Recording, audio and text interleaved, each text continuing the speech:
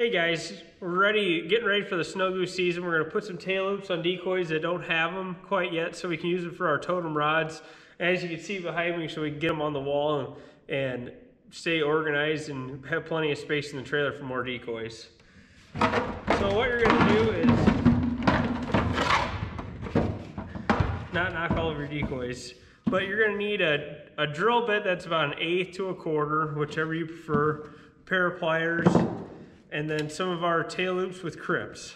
And what you're gonna do is drill about 3/4 of an inch up that tail. That gives you plenty of beef for when you're throwing these decoys around and everything it doesn't want to tear out. And then you're gonna slide that through. And we keep a 7-inch loop on ours just because it gives you plenty of room to put your hands through there and work well with the totem rod. And then after you get both sides through, take your pliers and crimp down at least 2 or 3 times to make sure that thing is good and tight on there and that nothing pulls through. And there you have it. There's about a 7-inch loop on that so we can use them with our totem rods and make it easier for us to pick up and set up and store them away in the trailer. Thanks for watching.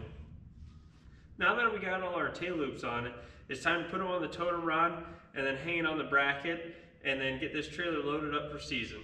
So all you're gonna do is pull this pin out and then grab a decoy, slide it on.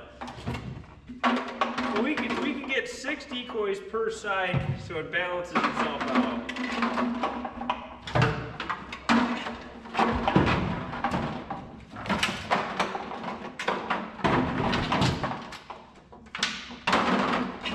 Once you got the 6 on, replace the cap, line the holes up, put the pin back in, and get your next 6.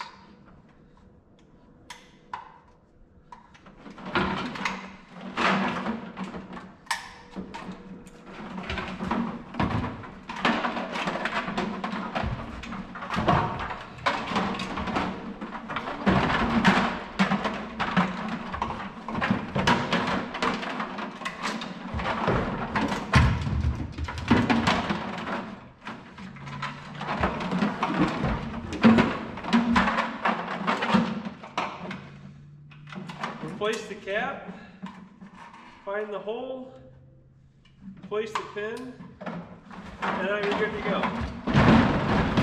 Stick it on the bracket, lock it into place, and now it's travel ready. And that's how you set up your tail loops and your totem rod brackets. We got the last of the totem rod brackets installed. Now I'm going to load the rest of the decoys in and then get ready for putting my socks in and finishing the trailer off.